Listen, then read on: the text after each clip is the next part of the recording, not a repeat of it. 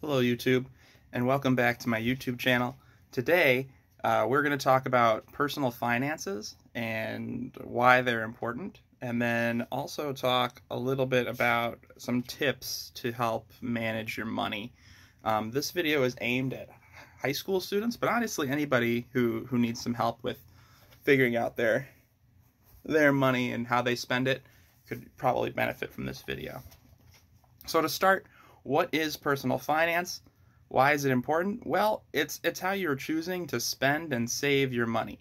And since we live in a world where money kind of dictates what you're able to do in life, being able to make some smart choices about how you spend your money and how you save your money can really be beneficial in the long run for you. So the first thing we need to talk about with your own personal finances is the difference between a want and a need.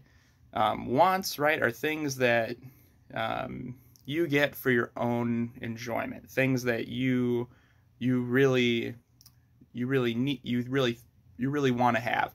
So for instance, like just sitting here in my office, right, there's lots of different things that I have that are wants, right? I wanted all those baseballs. I've got lots of books in here. Those are things I wanted. They're not necessarily things I needed to survive. Right? I could live without my collection of baseballs. I could live without all my books. Okay? But the other thing that we were talking about is needs. And needs are things that you have to live. Those are things like a place to live, like this home I live in, or fresh water, or food, or the clothing that you wear. Things that are going to make sure that you can keep on living successfully. So those are needs.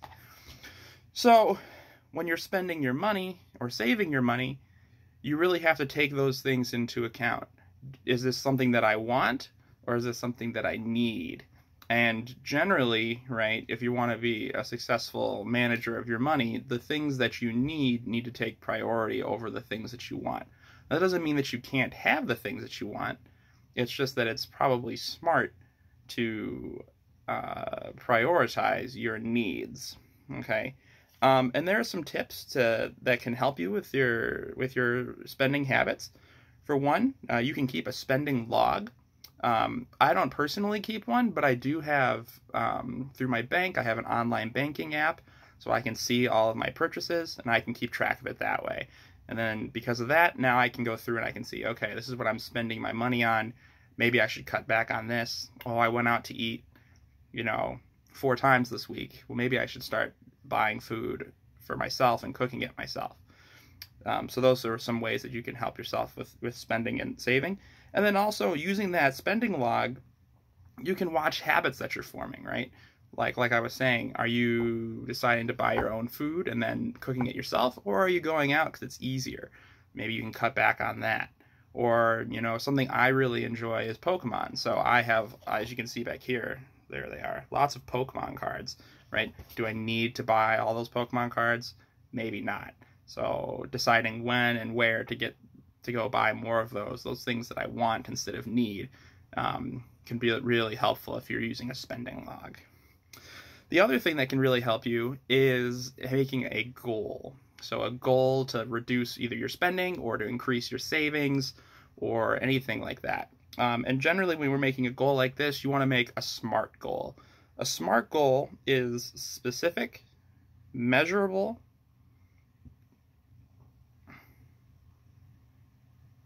wow, I don't know what I wrote there.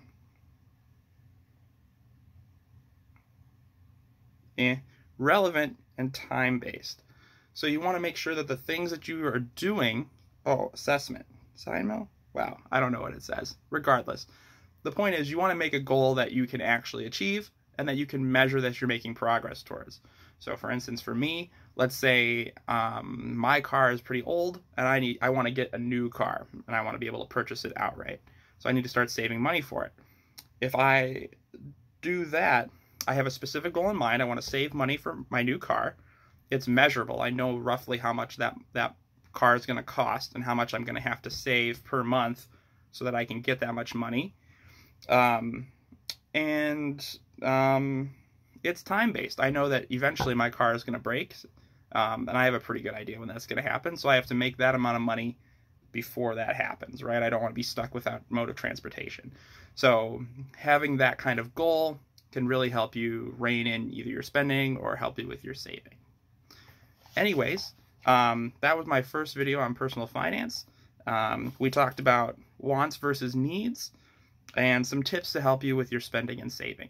Next time, we will be talking about borrowing money and the benefits and the cons of borrowing money. Bye.